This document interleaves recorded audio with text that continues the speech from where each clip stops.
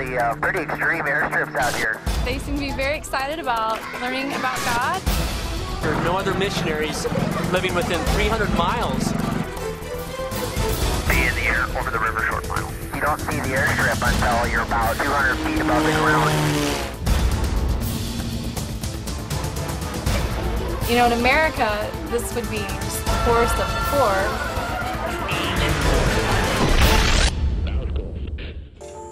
Mission Aviation Fellowship has established a base in Tarakan with the goal to help support the local church and reach out to the needy. A few months ago we started a story time for the kids in our neighborhood and also for some of the kids that go to our Indonesian church. We wanted them to be able to learn English and we also wanted them to be able to understand what we were teaching, so we decided to start doing story time in English and in Indonesian. You mean the giraffe? Asked Mother. Coba aku bisa cukup tinggi. So this is a way that we can have the neighbors in and that we can just, it's a non-threatening way to share God's love. Basically, I see my ministry as just being a friend to Indonesian women, and thankfully it's a really easy ministry to do. I just try to befriend Indonesians, and since they're so friendly and so ready to be friends, yeah, it's a very easy thing to do, and I really enjoy it.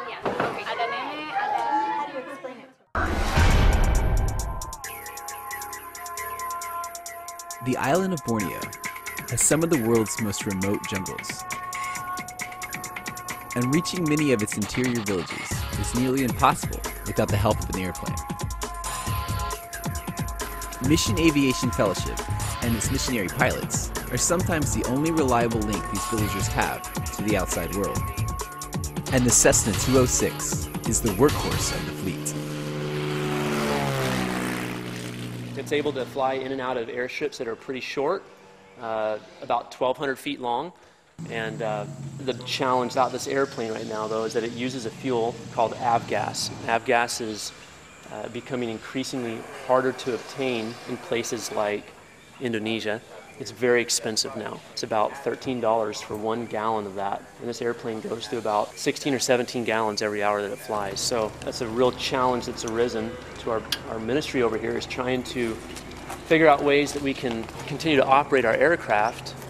All right, we're going to be flying into the village of Long Alongo with the family for a visit and a chance to encourage and minister to the folks there. We're gonna take off out of Tarakan here on the island of Tarakan and fly directly out to Long Alongo.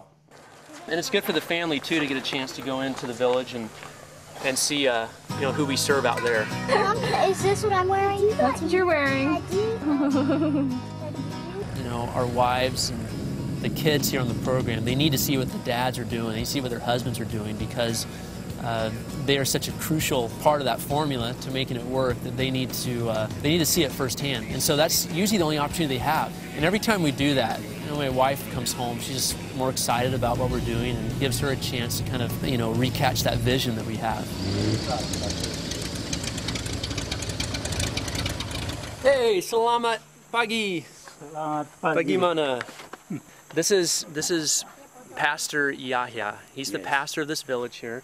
He's a dear Christian man. He keeps a prayer list and he prays for our staff with his congregation here. Any anak saya? Having the kids come along with us is just an amazing experience for them, because, you know, they get out of the little city where we live, they're able to run around. They love coming out here and playing with the kids in the village, and they get to see how people live in a different place. It's always a little embarrassing to come with a lot of stuff, because I've moved families, like moving to a different village, and they've had less stuff than this. But a lot of this is, you know, we're bringing the projector and stuff are going to be given to the people in the village, so later on it'll make sense.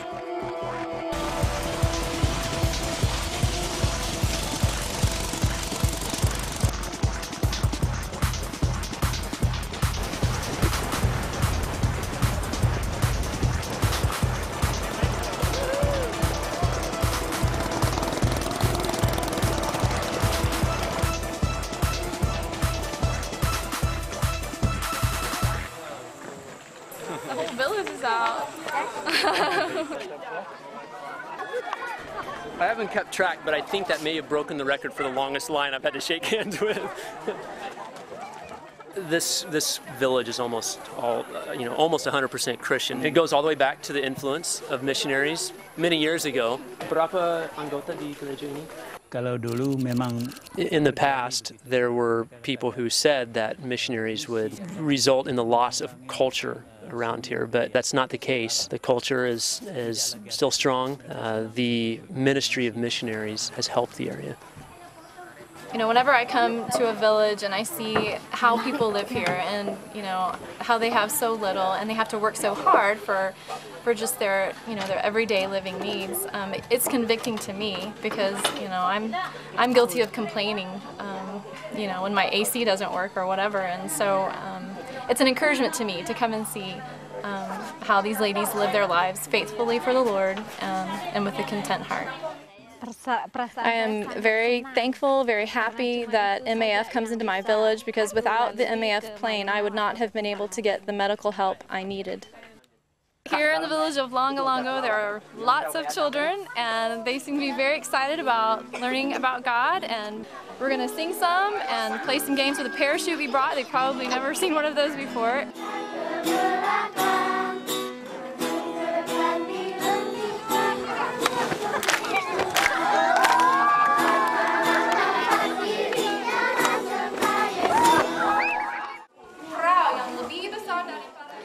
When I see the kids in the village and their little faces are looking up at me, I just think, wow, there's so much potential here. And I just, my hope and prayer is that these little ones will be led to the Lord at a young age and that they'll grow up and just be a mighty witness for the Lord.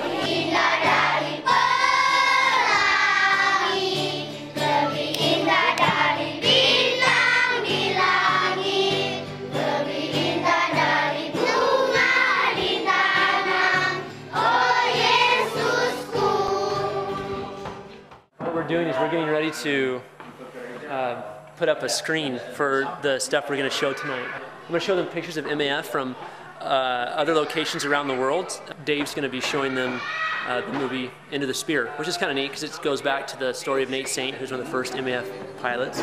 And we want them to know what our heart is, to help them.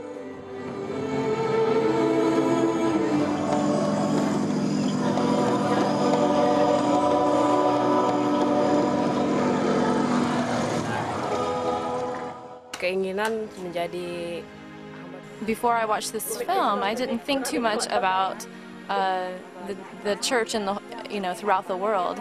After watching the film, though, I realized, there are missionaries in other countries, and I felt like the Lord might be calling me to be a missionary or work in the church. Thank you. As the pastor of this village, we're very happy with the ministry of MAF because whether we like it or not, that is the best way to reach people with the gospel as well as medical help is through the airplane, and we're happy to support it. The missionaries of MAF are touching lives, but there is much more work that needs to be done. God is on a mission, and He has given each of us a talent and the opportunity to join in on the adventure. It's my hope that there will be more missionaries who can come to Indonesia. There are still many areas of our country that have not been reached, and we still need missionaries to come and minister here. For me, I want to look back on my life and have no regrets, and I think that stepping out and doing something as crazy as moving to Indonesia and living in a different culture, I think that it is a very rich and rewarding experience. I don't think it's something that you will ever look back on and regret. So the longer you delay, the longer it's going to take before you get out here. There's no excuse that I can think of now that I'm here that would have been valid for keeping me from being here, because it so truly is. It's amazingly enjoyable. He desires us to be a part of what's going on in the world, and I would highly encourage you, whoever you are, I think that it's one of the greatest things that you could do. And your skills and talents may take you to Indonesia, or it may take you down 2 blocks from where you live. But in either place, God wants you to be a blessing to other people, and you're going to find your greatest joy there. Oh yeah, kalau the value of MAF here is really hard to describe, and we don't really get any help from the government as well. If MAF wasn't here, we don't know what we would do. Terima kasih. Thank you so much for what you all do for us here. Thank you for the pilots. Thank you for those that help MAF, so that we hope that you will continue to help us and serve here for many years. On behalf of our MAF team here in Kalimantan, thanks for taking the time to watch the show. We'd also like to thank CTN and MAF for investing the resources to make it possible. It's our hope that after watching you have a better idea of how you can pray for this ministry here and also how your support is being used to bless the people in Kalimantan. So from all of us here in Kalimantan, Selamat Jalan.